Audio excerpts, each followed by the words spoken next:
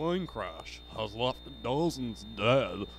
Has raised the terror level to... Experts believe a kidnapper may be on the loose in your town. You're not alone, Billy. That is, you're not the only one spooked by these headlines. Ha ha! See, you're trembling.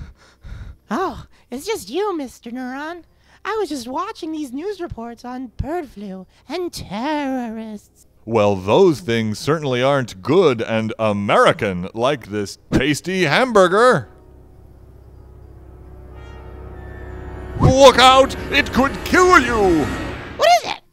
E. coli? Mad cow disease? Much worse. The cholesterol in this delicious sandwich could kill you with heart disease. Oh.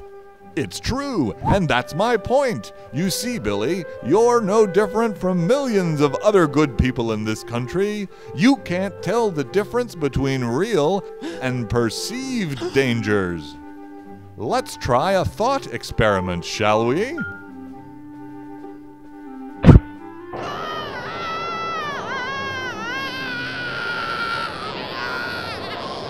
Jumping Jehoshaphat! Now, Billy, skydiving is relatively safe, and yet you have this irrational fear of it. Mr. Neuron, help! This will only take a minute. Now, as I was saying, the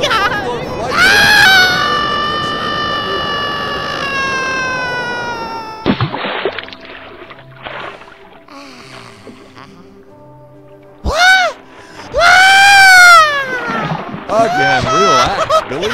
Statistically, the risk of a shark attack is insignificant. I think that's a gross misjudgment of the situation!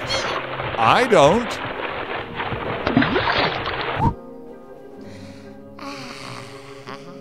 So, Billy, do you understand what I'm trying to say? I sure do. You're saying that the things we should worry about scare us less than ridiculous exotic scenarios. Close. Actually, I'm a lobbyist for lesser-known dangers that are just as unlikely to harm you. Dangers like overboiled eggs, French-Canadian separatists, and the dreaded reverse osmosis. Oh, I see. You're right, Mr. Neuron. From now on, I won't let the media exploit my irrational fears and worry less about killer bees and more about spelling bees. Ha ha! Good one, Billy. Yeah.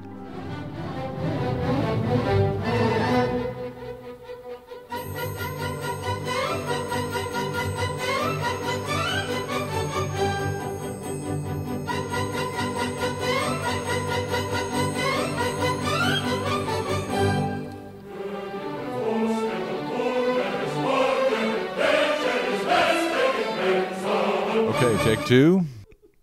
Holy mackerel, what